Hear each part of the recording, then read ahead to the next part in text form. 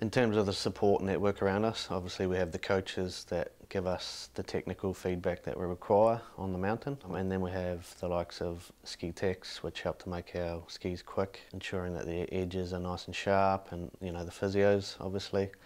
So there is a big group around us that obviously try and work towards that common goal of being successful.